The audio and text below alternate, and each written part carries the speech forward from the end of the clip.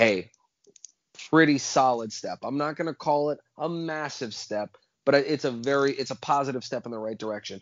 Now, if we do a similarly sized step into the next season, I mean, we're talking about the college football playoff, are we not? Like, I mean, we go from 6-7 getting blanked in a bowl game to a school nobody's ever heard of to we're playing in a decent, okay bowl game against a respectable opponent, right?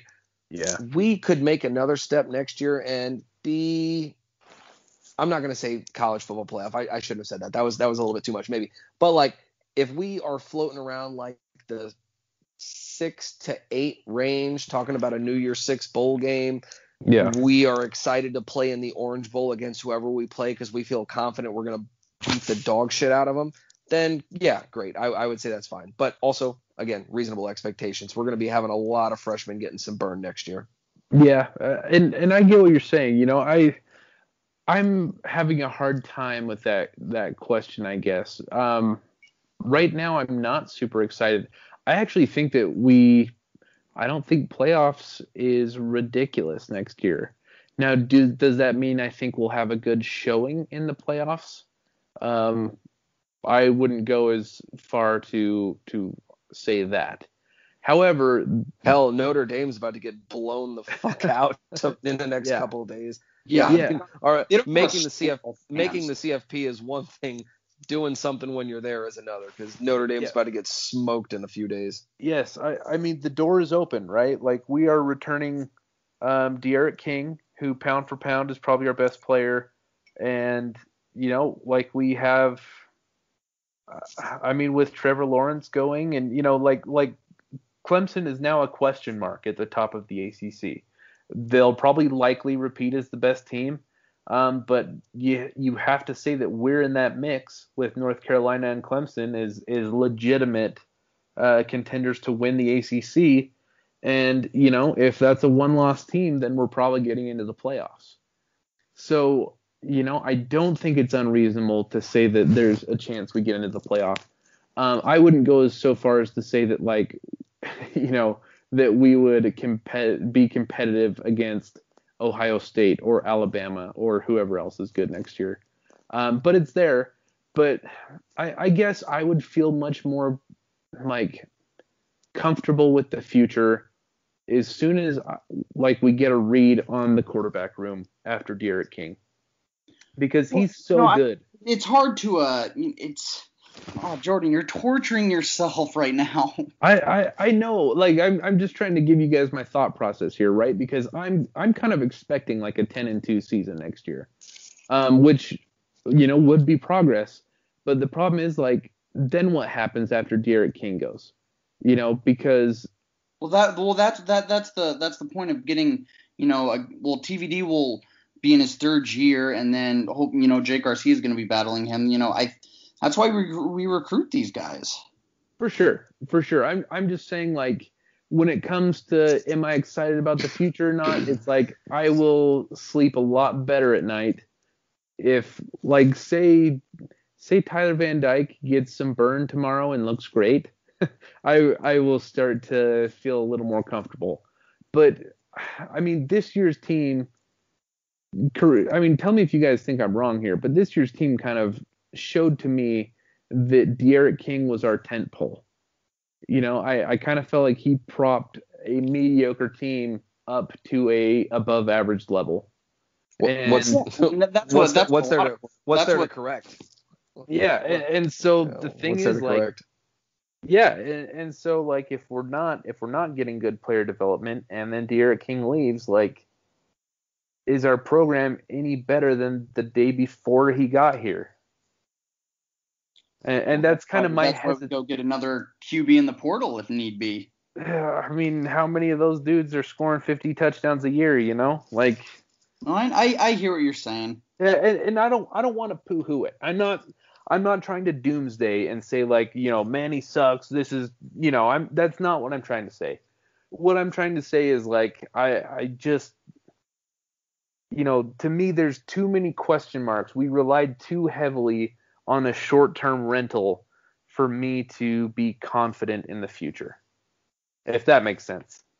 Does that make sense what I'm saying? But hey man, think if Tyler Van Dyke's not ready after effectively what will become 2 redshirt seasons, if he's not ready, then you kind of have to ask. You say the same thing about like professionals. I'm not, not that he's held to those same standards, but you say the same kind of thing about professional athletes.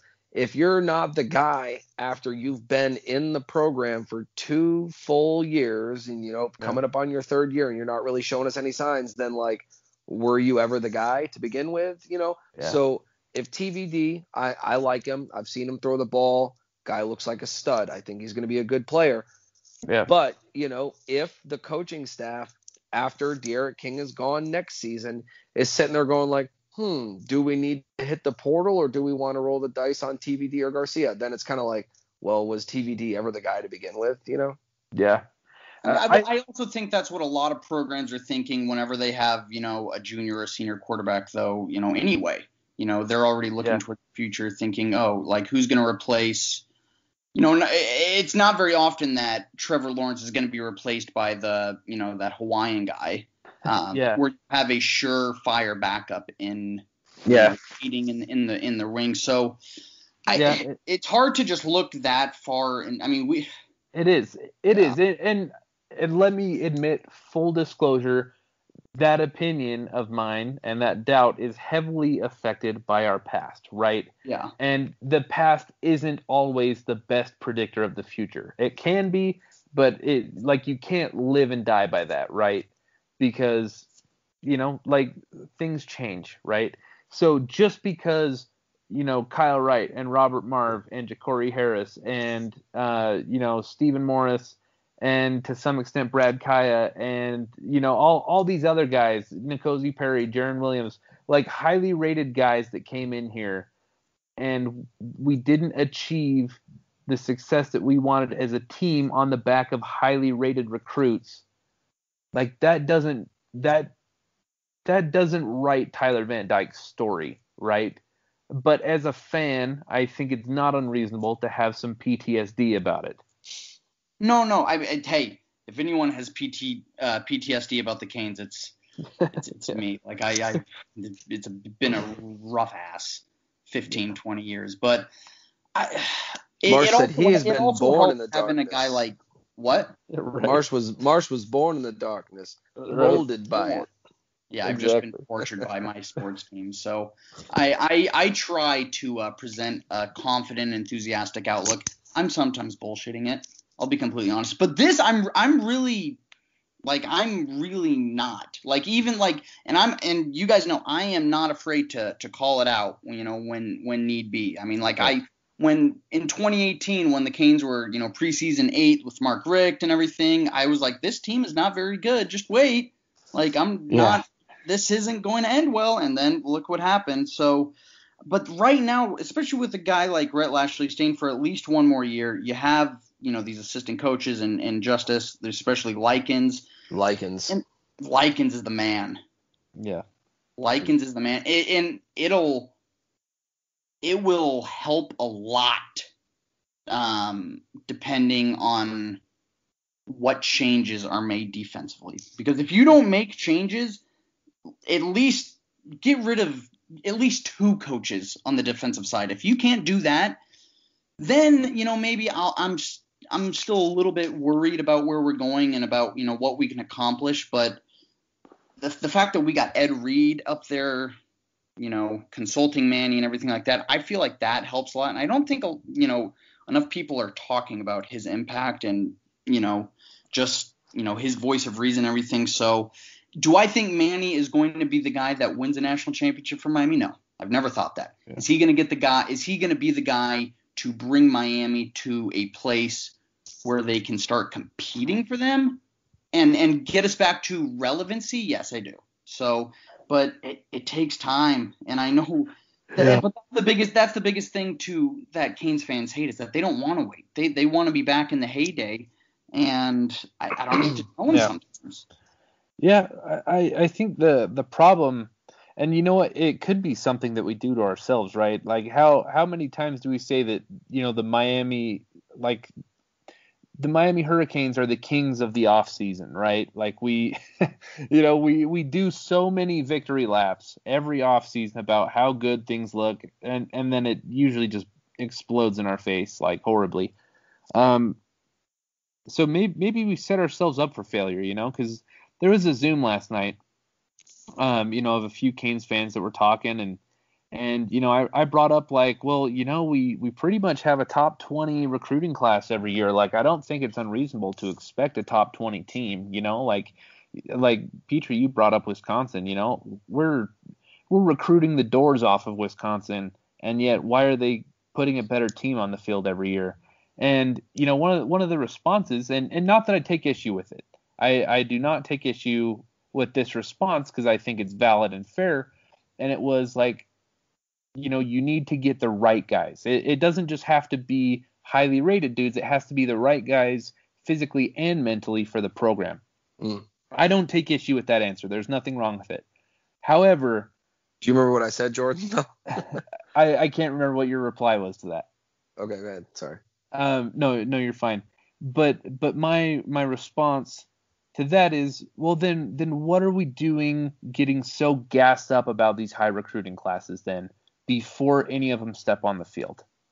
Like, I can see that. Does that make sense? Like yeah, you gotta cut things straight, and saying that Manny is the guy because of a top 10 recruiting class, like, it's hard to say that at the same time is saying, well, our past recruits, that just because they were highly rated doesn't mean they were the right guy. Like it's hard to say both of those things and have what's it called, continuity in your logic. And so, maybe we're doing this to ourselves, that we're hyping up the wrong things. We're getting too excited about recruiting classes. We're getting too excited about transfer portal stuff. And we really just need to rely on the results on the football field, right? Because at the end of the day, that's what's more important, No, I think, no, that's a very good point. I mean, a lot of people get mad at me that because, James Williams and Cam Kinchens, I couldn't be more excited to see them play, but I'm saying it right now, they're not going to become the players that they can be with a guy like Coach Banda coaching safeties. And I think that's the case with a few of these players. And can I bring up another point? And this kind of has nothing to do, or it kind of has something to do, but you know what really grinds my gears about Miami Hurricanes fans is that we have gotten so accustomed to thinking true freshmen are going to come in and just take over. Like, I posted something about Mike Harley today saying how I hope that he comes back. And he goes like, no, he's got to leave. Like, Richard and X got to eat. I'm like, okay, if they're going to do it, then why don't they all just, compete for it, and the best man wins? Like, why are we going to put all of this pressure and responsibility on these 18-year-olds to come in and immediately change the culture at Miami and change us into a perennial powerhouse? I mean, I understand that James Williams is good. He will play as a true freshman. Leonard Taylor will play as a true freshman. But people coming in and saying this guy will start day one and this guy, I'm like, what the hell? Like, why do you continue to do this to yourselves? It doesn't make sense to me. Yeah, and I mean, to me, the point that resonates the most with me from what you just said is the culture thing. We talked about this last episode, and that I don't like the idea of bringing in freshmen to change your culture, right? Because those kids they've never played college ball, man. I mean, do you guys remember your first year at college or your first month at college, what it was like? And how you blurry. Very blurry. You did. I mean, you just kind of walk around like a deer in the headlights, like, okay, what do I do now? I've never done this before, like, so why are we, why are we expecting true freshmen to come in and like throw down the gauntlet on a senior and be like, we're doing, like, I'm the captain now, like some Captain Phillips type stuff. Like, it's just not going to happen. We were all so excited, like, this past year for guys like TVD and X to come in, and rightfully so. I think those guys are the kind of players that you need more of in your locker room. But they're not going to come in on Green Tree and then, like, these juniors and seniors are going to look up at them like they just walked on water and say, oh, I'm going to follow you, whatever you do. Like, this takes time. Like, Yeah. like, do you think they're just gonna do you think Restrepo was gonna come in out year one, catch 70 passes for 1,200 yards? Did you